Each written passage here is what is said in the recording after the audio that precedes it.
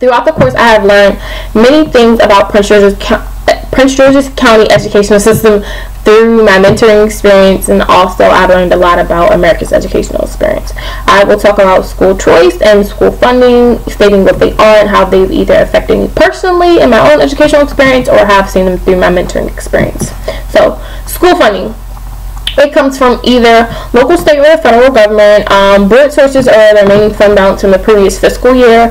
Their funds are meant to improve the building, purchasing supplies, technology, teacher salaries, things like that. But there have been times when funds have been misused. According to the article, Why Title I Spending Does Not Work, principals were asked to report where they spent their Title I funds. The biggest area they reported for over 85% of those funds being used were in professional development. Very ironic when 75% or more of the students were either on or below the poverty line, in which those funds could have been put in towards free or reduced lunches, and then also free breakfasts, because if this child is very hungry, they're not going to be focused on the lecture. In my own education, funding needed to be put towards technology. Our books were very old, they were from the 90s and very outdated, and also our technology was outdated. We were still using ThinkPads when I graduated from high school nearly 2 years ago, which is very ironic because I went to what was considered the technology high school, and my high school is fairly new. In Thomas Stone, they lack a lot of resources due to lack of funding, mainly teachers. Our program, from my knowledge, did not have a site supervisor because they simply could not afford one.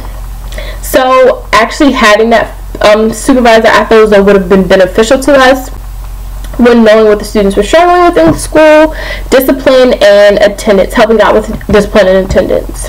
Let's talk about school choice. So, school choice describes the educational options parents can choose from when selecting how they want their kids to pursue their education in the public school setting. So, you can use public charter schools, magnet schools, or school vouchers. A public charter school is a publicly funded school that is typically governed by a group or organization, and they basically just have to abide by certain accountability standards set by the state. Magnet schools are free public elementary and secondary schools. They're governed by a school district, and they usually have a theme, so STEM, fine and performing arts, career and technology, world languages, things like that. And school vouchers, quote-unquote opportunity scholarships, they're state-funded scholarships that provide students with tuition to go to private schools instead of public schools. My education, I went to Catholic school, first and second grade, and then I also went to public school, and then for high school I went to a magnet school that focused on science, technology, and industry, and they had various programs such as culinary arts, health, occupation, construction, things like that. I was in the culinary arts program. It was very fun. I had to do what was required of me for a high school diploma and a few electives to pass. Now, the educational department, the United States Education Department does no longer require the state of Maryland to participate in the public school choice program. For Prince George's County, I don't think it's a really good idea because they don't have a lot of school choice options. They do have a small window, which include the public charter schools. It's a lottery where students basically are thrown in and picked out of a hat from luck of the draw. And then they also have the specialty programs, which include gifted and talented, dual language, things like that. It's also a lottery system, but students actually have to apply, and then they pick from the lottery from there.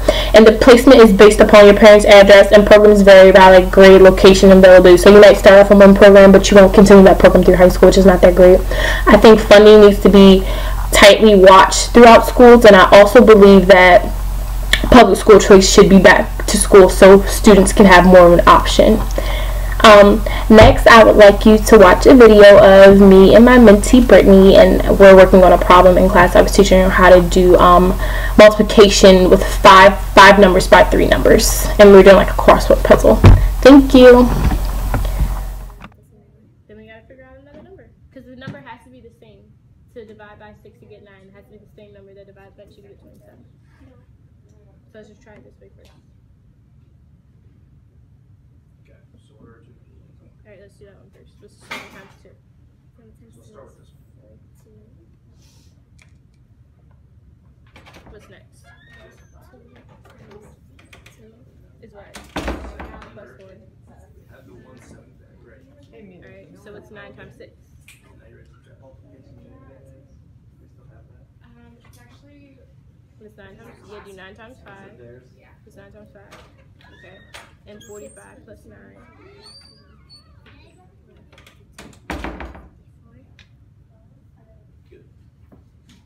the number the same? It's not. Well, it is. It is the same. So 54 divided by 6 is 9, and then 54 divided by 2 is 27 because